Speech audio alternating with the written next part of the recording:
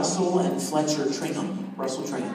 So do you remember they find him, like they track him down and they confront them. Yeah. And one of them punches Ed in the face. And I was like, whoa. But then in the very next scene, when you see Ed, his little cheek is all swollen up. And I was like, oh, isn't that adorable? And so I suddenly had this idea, and I thought, you know what? If your cheek was actually puffed up like that, it would probably affect the way you talk a little bit. So I said to Colleen Klinkenbeard, I'm like, can I have 5 minutes? Oh my God, I'm gonna get something. She goes, all right. So I run to the vending machine room, and I was looking for something that I could put in my mouth that could approximate the puffy cheek. Doritos, no. Cookies, no. Lifesavers. Powdered sugar donuts. You know the ones, this big around, they fit perfectly in the cheek. I mean, I even looked like I put them in my hand, it looked like it. And so I ran a little package of 6, and I ran back into the studio, and I said, okay, I'm ready. I'm one of these in, just make me sound like I punch my face, and it sounds great. And she's like, all right. So we got in the booth, and I put one in. I'm like, okay, I'm ready, go ahead. And so, boop, boop, boop, and I record the line as Ed with the puffy cheek, and it sounds awesome. But then, something happens, you guys, in a recording session. After you record a line of dialogue, the engineer shifts the line around a little bit to make sure that it matches the lip flaps. And while he's doing his job, the voice actor is doing this.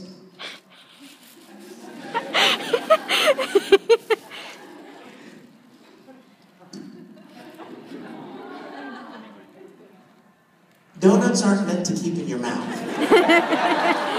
They're meant to eat, to chew up and eat. And so this poor donut, which I was using as a prop, started decomposing. I can't think of a better word than it just dissolving. That's not as gross. Thank you. Dissolving was a better word. So what? Melting is a good word, but then melting makes you think of heat. So anyway, it doesn't matter. Melting, dissolving, decomposing. So I had this, so the thing starts just falling apart in my mouth, and I'm like, oh crap. And I thought, well, at least I got the line done, you know, at least we recorded the line. And I spit it out in the trash can. And then Colleen said, what'd you do? I said, I spit that out. This is horrible. And she said, we have like 3 more pages. I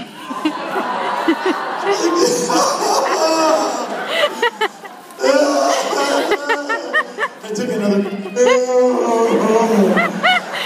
Number 2 went in. We recorded a few lines. Donut number 3 went through the whole little pack of donuts. And we said, next time you see that episode, remember the donuts that were involved.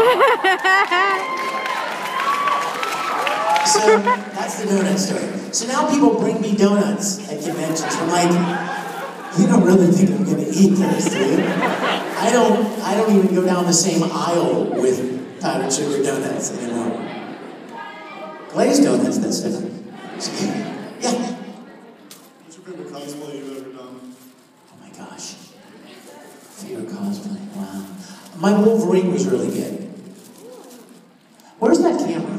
Where is it? Is it over there? You want to see Wolverine? Here, let's see if we can do this. I had so much fun playing Wolverine. Let's see. See if we can find it. See, now this would be the time you would use the word melting. Like I said, Wolverine was fun. I love Star Wars. Anything Star Wars. You guys, when episode 2 came out, I grew a beard, and I mean, I went all out. There it is, kind of. Okay, let's see if you can see this.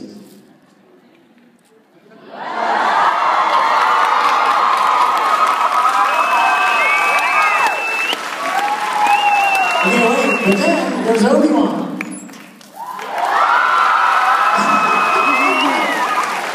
Yes, it's a nerdgasm. Major nerdgasm.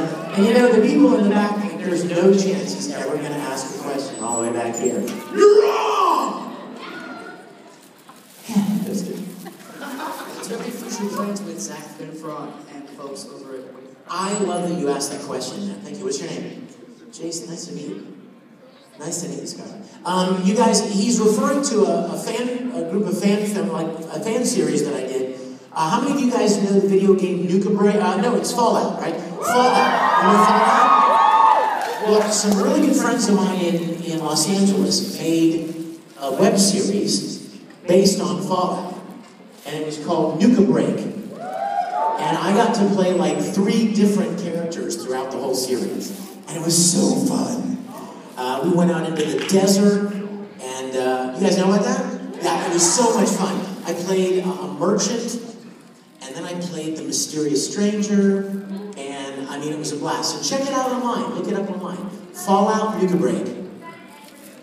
I have an Edward there. Okay, I'm on my way over there. Hold on one second. Hi, sweetheart. Okay, when was the last time that you worked with Aaron this week? And would you ever, because I know you all are really close, is there another production or another anime that y'all have done together? You know what? You're not going to believe this. I came here on Thursday from Funimation. I spent the whole week at Funimation recording 3 different shows. And I came out of the recording booth one day, and who's walking down the hallway but Aaron? I hadn't seen him in so long, and I'm like, brother! And I mean, we hugged, and he told me what he was up to now, and I asked him if he wrecked any more cars. He like wrecked 3 cars in, oh, it's getting brighter. He wrecked like 3 cars in 3 weeks. And so it was so great to see him. And I know that he's working on a couple of things that I'm working on. I mean, I don't even hardly recognize his voice. Because he's like 6'3" or something. It's like Full Metal. He just sprouted up. Yes, sir. I wondered, have you ever thought about doing a concert where you do different songs for characters that you've played and dressed as? Dress as them in the concert? Well, that's interesting. I have sung several songs from characters that I've done. I mean, Ed doesn't sing, but I've certainly done Full Metal. I've done Brothers, and of course, the song that they played at the beginning, that Tamaki sings. And guess what? Somebody told me that Rain has some character songs, and I already translated them into English, and I'm excited to record those. So be looking for them out there on the interwebs somewhere.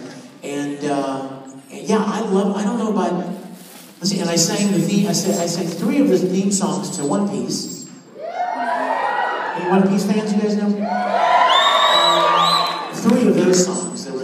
There was like,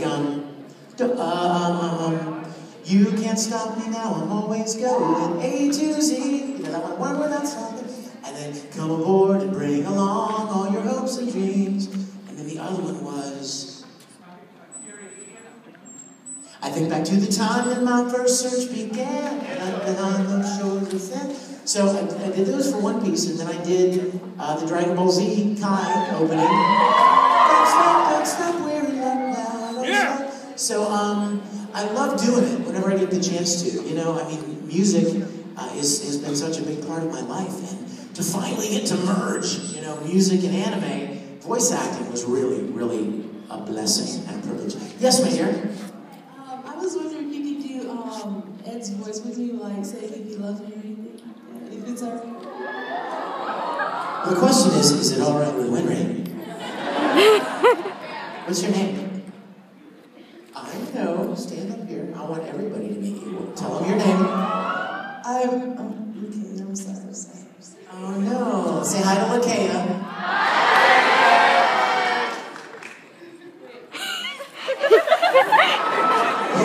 Wait, she's got to film this.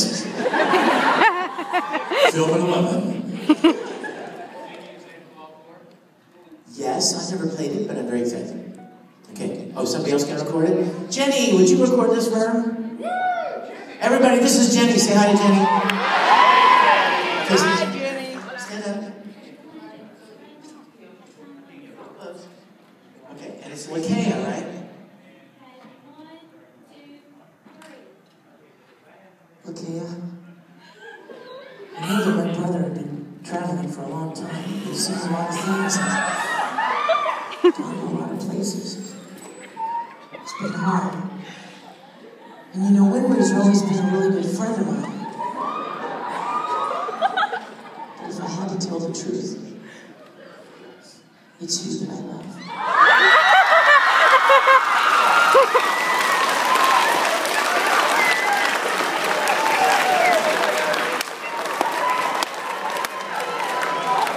Now I'm going to get a phone call from Caitlin.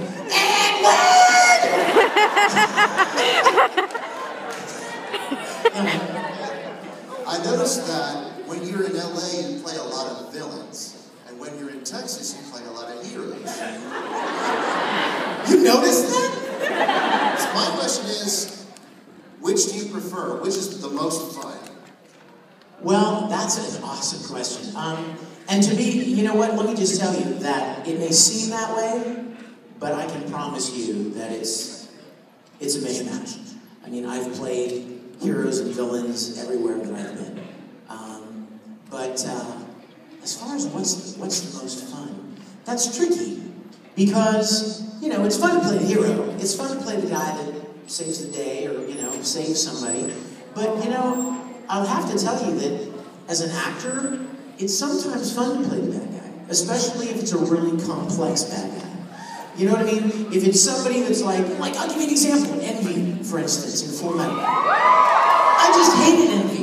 And until you find out why Envy is so angry and hurt. And you realize that, you know, her dad, you know, basically threw her out and left him for dead. And, well, I just call Envy her because I think of Wendy Powell, who voiced Envy. So if you ever hear me refer to Envy as a she, that's because I'm thinking of Wendy. But I always call Wendy Wendy. So if you ever see her at a convention, call her Wendy. But if a bad guy is usually bad because of something tragic that took place in their lives. And they were at a crossroads, right? And they could have either made a good choice or make a bad choice that takes them down a dark path. And when you get an opportunity to play a character like that, it's often a lot of fun because they're usually more complex than the heroes. I mean, one of the things I love about Ed is that he's a hero, but he's a broken hero. You know what I mean? He's a flawed hero. He screws up and he makes mistakes, but he gets up and, like I said, he tries to choose the right path, as opposed to people that get hit with tragedy or pain or loss or sickness or challenges in their lives. And I'm sure there are probably plenty of you in this room right now who know what I'm talking about. And at that moment in your life, you're at a crossroads. Do you stand tall? Do you cover yourself in love and optimism and knowing that the future is going to be good, and if you can just get past this, you're going to be stronger and better, and you'll be able to help other people in your life that are going through difficulties? Or do you choose the easy path, which takes you down a road of bitterness and anger and regret and resentment? A lot of people, if you're more than 12 or 13 or 14 years old, things happen in your life. Eventually, they bring you to that crossroad.